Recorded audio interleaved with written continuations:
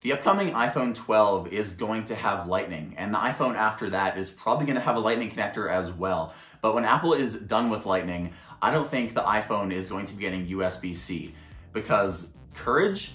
Well, actually, it starts to make a little bit more sense when we break it down. If Apple wanted to implement USB-C on the iPhone, I think they would have implemented it already, just like they've already implemented it on the iPad Pro since 2018. I think if Apple wanted USB-C to be the future of mobile ports, it would be in the iPhone right now, and that's just not the future. In my opinion, Apple is waiting for something bigger, something much better. So before we jump into this video, I did make another video about the upcoming Apple Watch Series 6, and when this video is done, I'm gonna have that linked right above my shoulder right here, so make sure to click the link right here when this video is done to learn more about the new upcoming Apple Watch. So remember that really quirky Apple charger that they announced in 2017 but never really did anything with?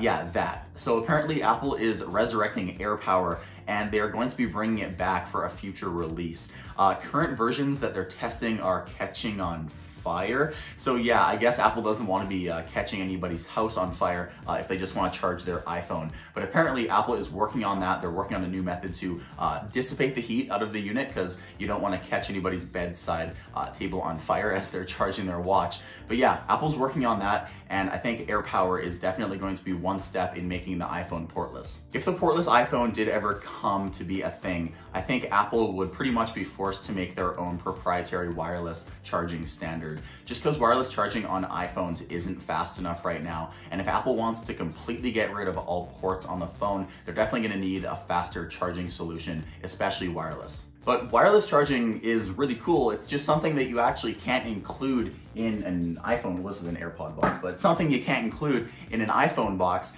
because you can't fit a wireless charger in here. So Apple's gonna need something to ship with the iPhones that's gonna be able to charge the phone, obviously. It's gonna be a portless phone, but you need to charge it, and you don't wanna make people spend 80 bucks on a wireless charger. So what do? Well, Apple is probably still gonna ship a cable with this phone, even though it's a portless iPhone. They're gonna be shipping a cable with it, but it's gonna be more like the magnetic attachment on the old MacBooks. It's gonna connect magnetically, and it's gonna be inductive. So this technology is gonna be similar to what the iPad Pro actually has right now with the magnetic attaching Apple Pencil. Recent CAD models of the upcoming iPhone 12 have actually shown this connector on the side of the iPhone 12 renders. Now, analysts have confirmed that this technology is not coming to this year's iPhone, but it is cool to see that these types of renders and these types of actual mock-ups are coming out of sources who have connections inside Apple. So iPhone renders are actually being made by people inside Apple with this side connector technology.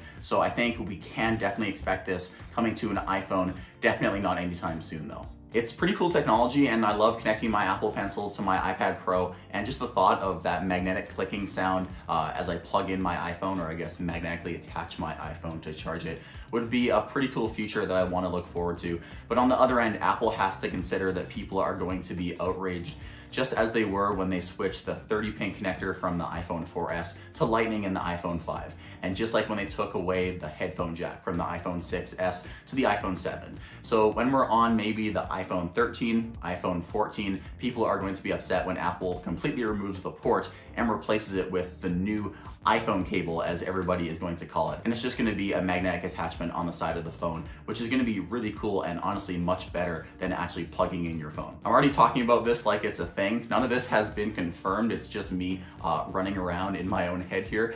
Tell me in the comments though if you think this is a good idea. Honestly, I can see this being the future of iPhones. I don't even think I would need to use a port on my phone if I had ultra fast wireless charging and of course that inductive connector that I talked about in this video. So tell me down below in the comments what you think about this. I want to hear what you guys have to say. I also made another video that I think you guys would really enjoy. It's about the upcoming Apple Watch Series 6, and that's going to be a much bigger upgrade than we are expecting. So go and watch that video. I'll have it linked right here. You can click it right after this video ends.